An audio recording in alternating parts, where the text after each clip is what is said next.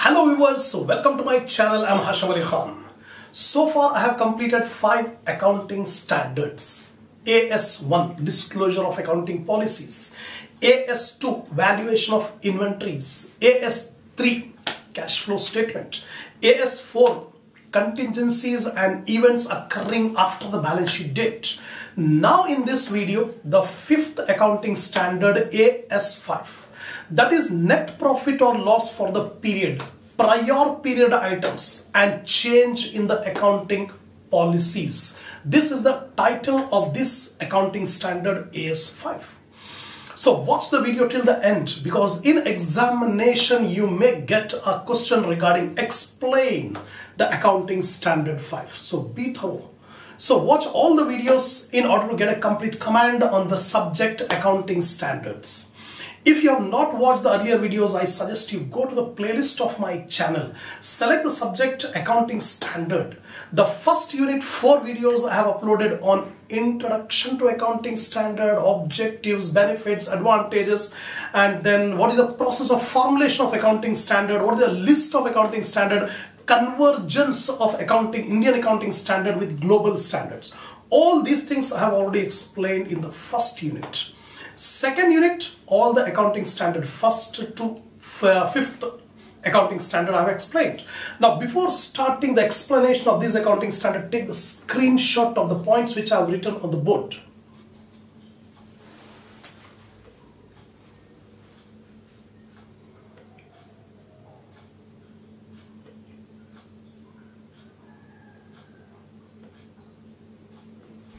Now AS5. The title of this accounting standard is net profit or loss for the period, prior period items and change in the accounting policies. First of all, what is the objective? What is the purpose of this accounting standard?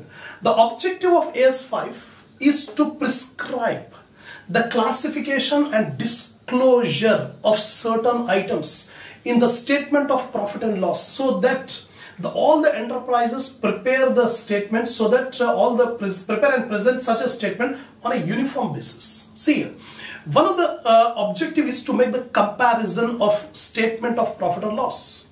The statement of profit or loss can be compared only with the presentation and disclosure are same in all the organizations and in the same organization from one year to another year. So if the classification and treatment is same followed by all the organization, we can easily compare it. So comparison is possible when the treatment, when the disclosure is same by all the organization. That is the purpose. So this accounting standard will show how to classify, how to disclose certain items which are taken in the statement of profit or loss. Now this enhances the comparability. But if we follow this accounting standard 5, it enhances the comparability of financial statements of a particular enterprise from one year to another year. That is called intra-firm comparison. Similarly, the statement of profit can be compared of one organization with another organization. That is called inter-firm comparison. So comparison will be facilitated. Now, AS5 requires the classification and disclosure of extraordinary and prior period items and the disclosure of certain items. Not only for the current year, but some extraordinary items or prior period items. So how to deal with these extraordinary and prior period items? The complete presentation disclosure will be given by this accounting standard. Third one, it has also specified the accounting treatment for changes in accounting estimates and the disclosure of the changes in accounting policies.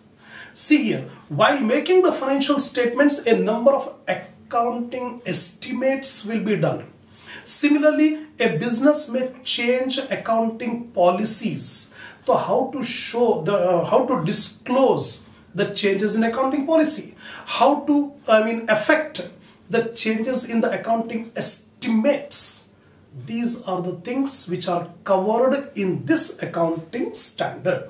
Now first of all, net profit or net loss for the period. For the period means current financial year. So during the current accounting period, how to find out the net profit or net loss? Here all items of incomes and expenses which are recognized in a period should be included in the determination of profit or loss. Accrual system will be followed. In this accrual system, all the income and expenses will be recognized for the period. So for the current accounting period, we recognize all the incomes and all the expenses to calculate the net profit or net loss for the period. That is the first one. Secondly, the net profit or loss for the period comprises the following components. When we calculate the net profit or net loss by making statement of profit or loss, we include 5 items. What are the 5 items we include? The first item is profit or loss from ordinary activities. I'll explain you what do you mean by ordinary activities. Profit or loss from ordinary activities. Second law, extraordinary items. Third point, prior period items. Fourth point, changes in accounting estimates. And the last point, changes in accounting policies. So these are the 5 items which are shown in the profit and loss statement to calculate the current year's profit or loss. Now one by one, all these 5 I am going to explain, and in examination you have to write whatever I am explaining. Always keep a notebook, pen, calculator beside you while watching this video, and whenever I say something important, note it down. Then profit or loss from the ordinary activities. So we divide the activities of the business into 2. That is ordinary activities and extraordinary activities. So what are ordinary activities? The main activity of the business is called ordinary activity. Every business is concerned with a particular type of activities. Like for example, a cloth business, their main activity is dealing in cloth. A car business, the main activity is dealing in cars. So every business deals one or the other activity. The main activity in which the business deals is called ordinary activity. The ordinary activity are those which are undertaken by an enterprise as part of its business. Main part of the business, that activity which is for the main business, that is called ordinary activity. And such related activity in which the enterprise is engaged. Not only main activity, but related activity will also be called as ordinary activity. I'll give an example. The main activity and all its related activity will also come under ordinary activity. Example, like hospital is there. The hospital main activity is to provide health services to the patients. But apart from that, the hospital is also maintaining a pharmacy. The hospital is selling the pharmacy. So whatever the activity of pharmacy is a related activity of the hospital. So hospital activity and pharmacy activity both are called ordinary activities. So here and in furtherance or incidental to the arising of those activities, for example, a car dealer sets up a sales and service workshop along with the car showroom. Simple example. A car showroom is there. Apart from car showroom, they have started one spares activity and service activity. So this spare selling activity and service providing activity is a part of the main activity of car showroom.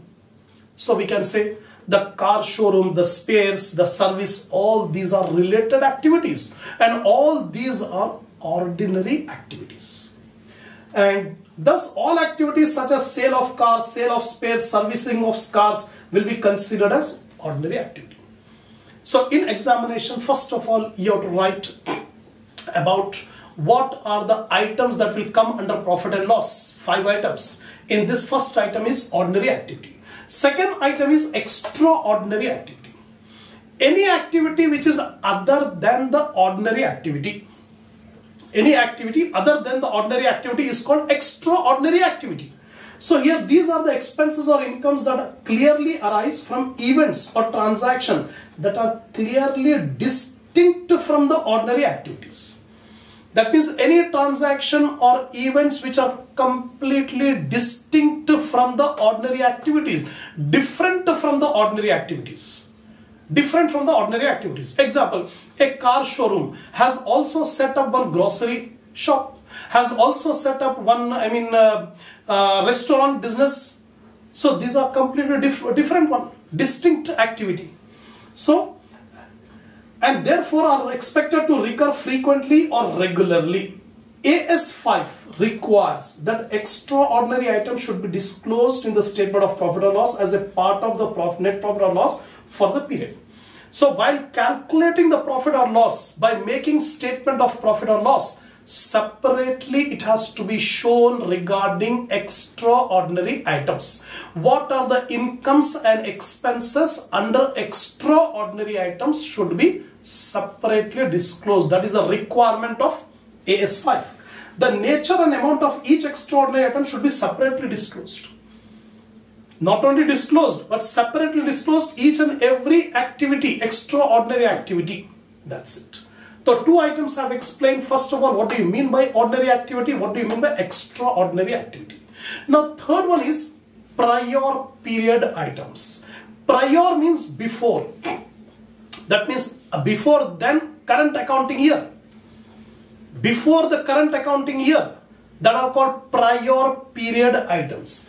So these are the incomes or expenses that arise in the current accounting year as a result of errors or omissions in the preparation of financial statement of one or more earlier accounting periods. So if any error or omission was committed in the earlier accounting periods and the consequence of that error or omission of that error which was conducted in the previous years, during the current year, the effect is happening. That is called prior period item. Example, one error, one omission was conducted last 4 years back. And during the current accounting period, we come to know that last 2 years back, we have committed some mistake. The effect will be rectified now. This is called prior period item. So any income or expenses arising during the current year on account of error or omission which was occurred some previous years, then this transaction, income or expense occurring during the current year is called prior period items. AS5 requires that the nature and amount of prior period items should be separately disclosed in the statement of profit and loss. So ultimately requirement of AS5 is, if any prior period item occurs during the current year, it should be separately disclosed in the statement of profit and loss. That's it. So three items I have completed: ordinary, extraordinary and prior period. Now changes in accounting estimates. In a number of situations, the accountant has to make some estimations. Everything will not be objective. Some items are there which are subjective. That means the accountant has to apply his judgment, estimate. And those estimates will not be same always. There may be change in the accounting estimate. Example, provision for doubtful debts. There is no fixed rule how much should be the percentage of provision for doubtful debts. Every company will decide on its own terms. But once a fixed percentage is given, then it is not compulsory that the same percentage will be continued. The business can change it. This is called change in estimate. Example, earlier years provision for doubtful debts were 5%. 5% was the provision for doubtful debts made in the previous years. Now current year, they have changed the provision for doubtful debts to 10%. This is called change in accounting estimate. Then what is the requirement of AS5 whenever there is a change in accounting estimate? Here, accounting estimates are the approximation by their very nature. These estimates will need to be revised as additional information becomes known. So time to time the accounting estimates may change. When the accounting estimates change, the amount of income or expense will change. When the amounts changes, then definitely it will have an effect on the profit or loss. For example, we can only estimate the useful life of an asset. Estimates are subjective. When we purchase an asset, we have to estimate what is the life of the asset. According to the estimation of the life of the asset, we can provide depreciation. So depreciation depends on estimation of the life of the asset. But once the life is decided, in future there is a possibility that the business may change the life of the asset. That is called change in estimate. That is completely subjective judgment. In other words, different persons may arrive at different estimates based on the information available. However, estimates do not undermine the reliability of financial statements. You should not think that by making estimates, the reliability of the financial statement will decrease. No, financial statements will be very much dependable, reliable, even after making the accounting estimate. Because accounting estimate is a part of the accounting. We cannot ignore the estimate. Compulsory it will be there. So it will not undermine the reliability of the financial statements. And a change in accounting estimate can affect the current period as well as future periods. Once an accounting estimate is changed, the repercussions will be not only during the current year but also the effect you will find in future years also.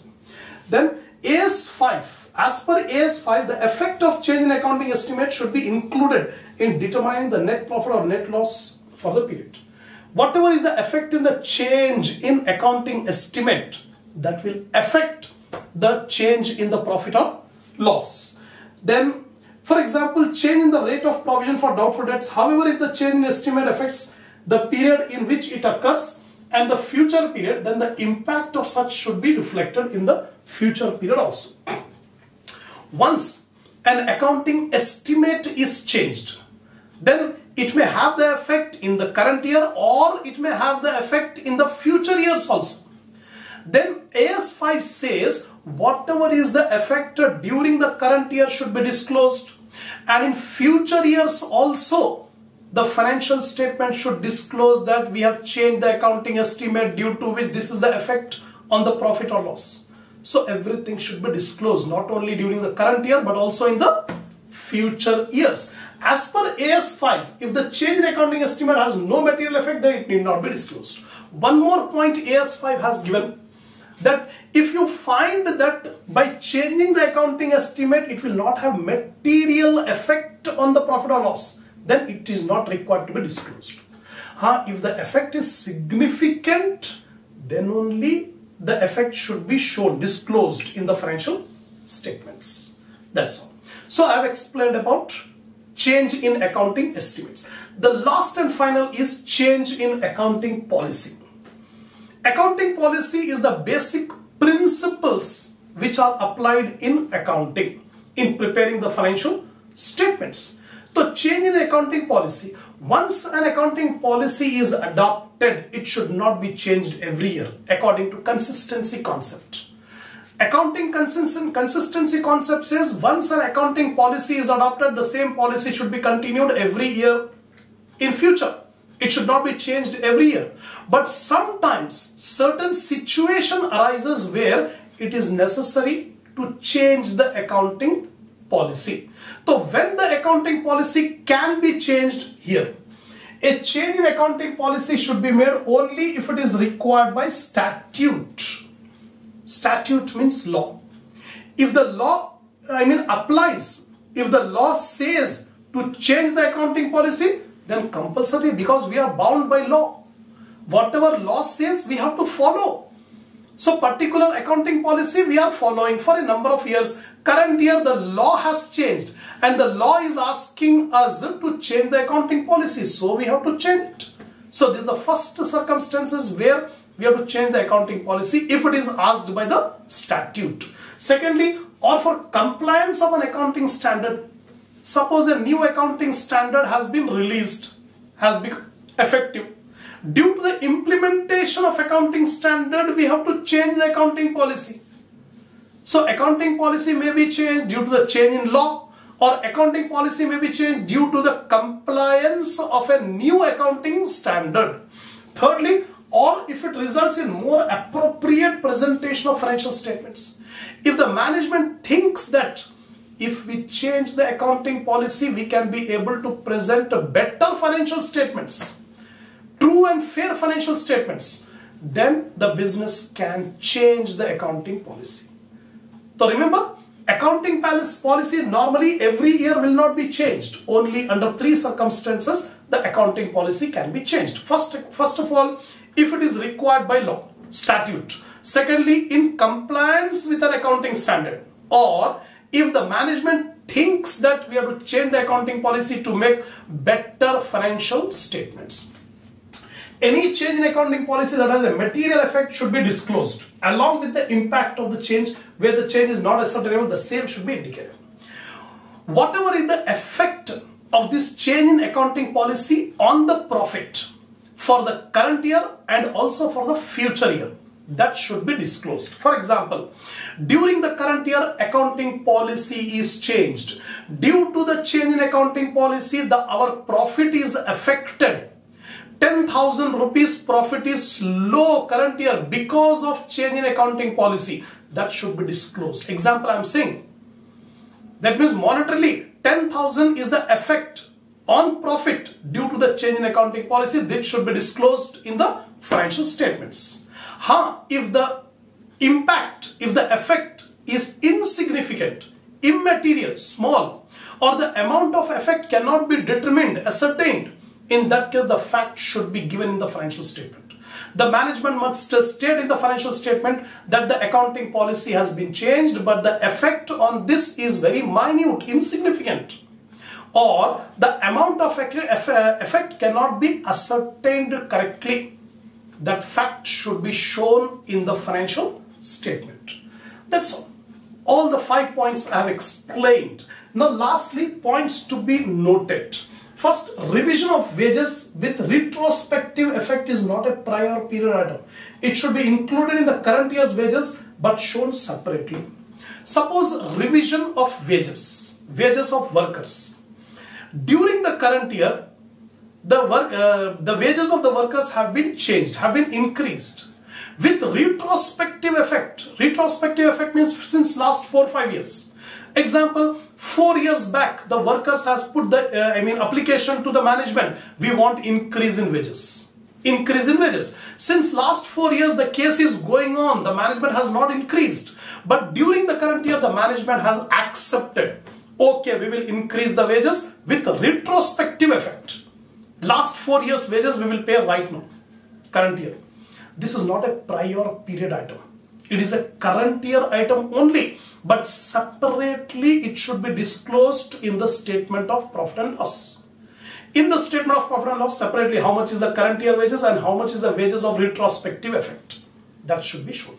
Next one is change in net realizable value of damaged stock in closing stock is a change in accounting estimate. If damaged stock is there, the net realizable value of the damaged stock is the change in the accounting estimate. That should be disclosed. Third one, to be called a prior period item, such an item should arise in the current year due to errors or omissions occurred in the past. Due to some errors or omissions occurred in the previous years, and the effect of that errors and omissions are occurring in the current year, this is called a prior period item. Next one is, when an enterprise changes an accounting policy to comply with the accounting standard, the impact of the same must be suitably disclosed. Just now we have discussed. If there is a change in the accounting policy, what is the impact of that change on the profit or loss? That should be disclosed. Lastly, a change in the provision for doubtful debts is a change in accounting estimate, not a prior period item. So, a change in the provision for doubtful debts. Last year provision for doubtful debts were 5%. Current year the provision for doubtful debts has been changed to 10%. It is called change in accounting estimate. It is not a prior period item. That's all. So these are the points you have to remember. I have explained each and every point to the best of my ability. If you have not understood in the first attempt, watch the video twice and thrice. Definitely you can be able to get the good command. Watch all the videos. Be perfect on the subject of accounting standard. I wish you all the best for your preparations and for your exams. Inshallah, we will continue the next accounting standard in the next video.